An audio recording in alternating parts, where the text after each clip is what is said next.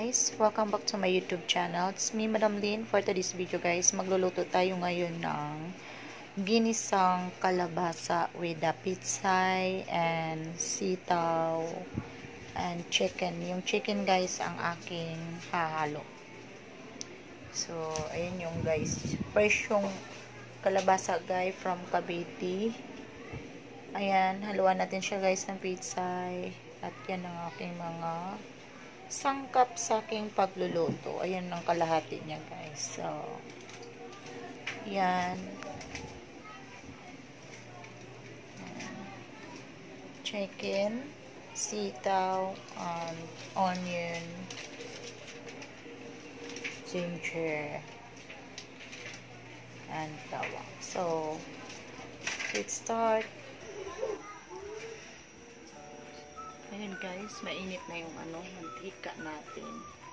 Ilagay na natin tong una ang bawang.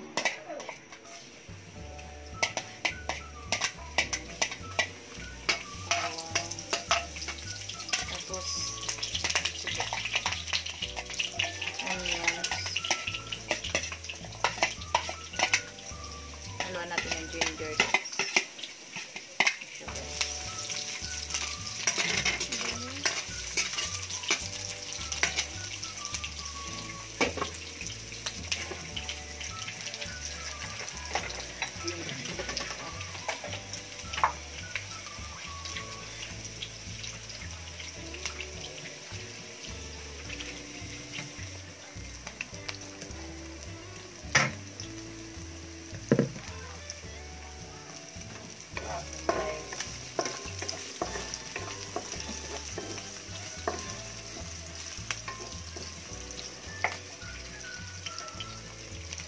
Ganun. Hindi. Dami ang pagkakulat sa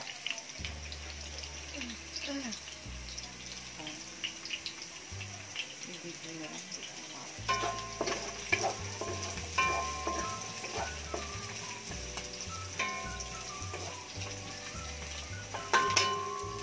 Tapos isunod natin to guys, chicken.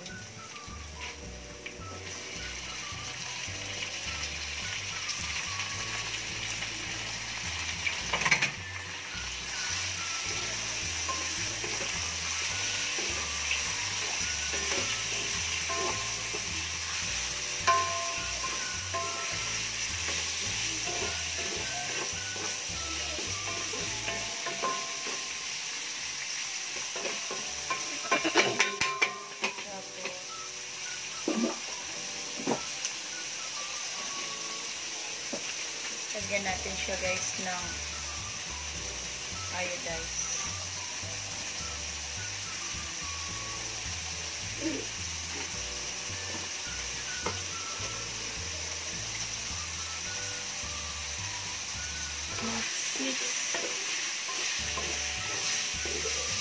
Huwag na natin siya lagyan ng tuyo guys. Kasi ang gusto ko sa kalabasa yung walang tuyo na halo.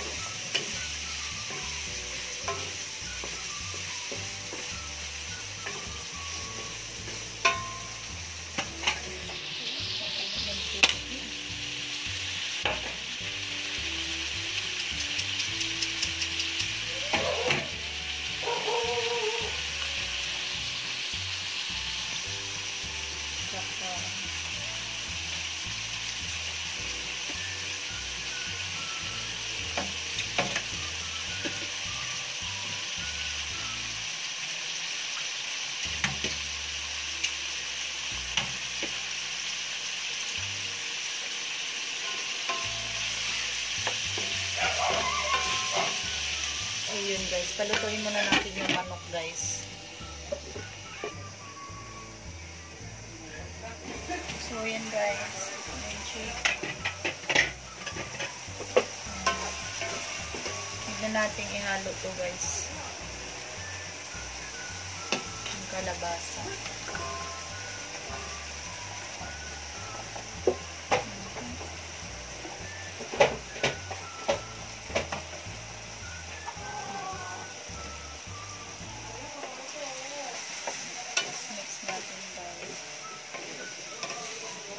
Mix natin guys yung maya ko na ilagay yung sitaw guys kasi madali lang naman maluto ang sitaw.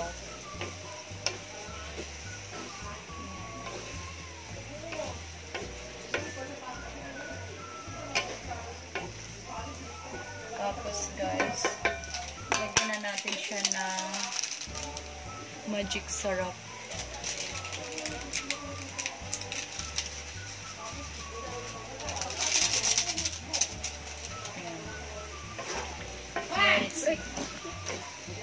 Mix natin ulit guys.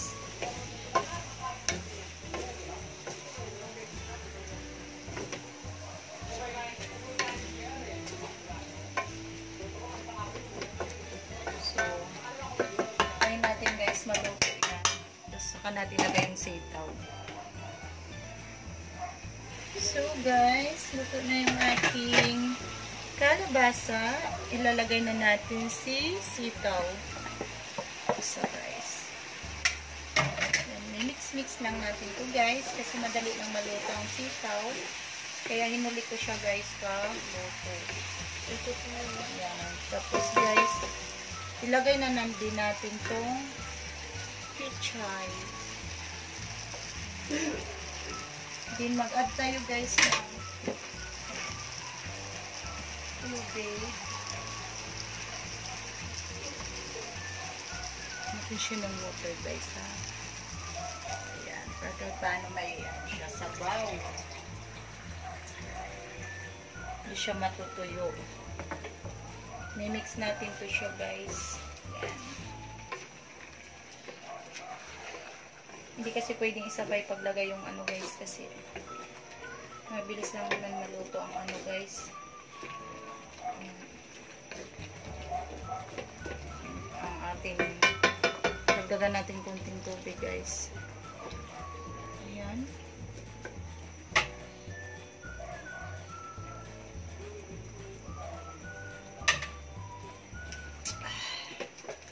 Mix lang natin siya guys. Then wait natin siguro mga 3 minutes hanggang sa maluto na yung ano guys. Maluto na yung ating sitaw. Ayan yung aking ginisang kalabasa with the sitaw and pechay and chicken. So, cover natin ulit guys para maluto ang gulay natin. So guys, luto na yung ating nilutong ginisang kalabasa. So, magkukuha na tayo guys. Ayan.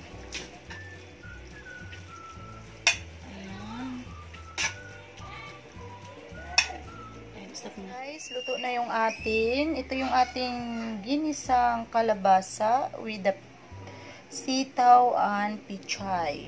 Ayan. So, meron din akong partner yan guys, ginamos with the tomato with sili. So, yan ang aking dinner tonight. And hope na enjoy nyo ang aking video. Thanks for watching and don't forget to click the notification para ma-update kayo lagi sa aking mga bagong videos. And huwag niyong kalimutan i-share itong aking video if you like guys. And comment down below na lang din. So, hanggang dito lang si Madam Lynn and see you my next video. Bye! Bye!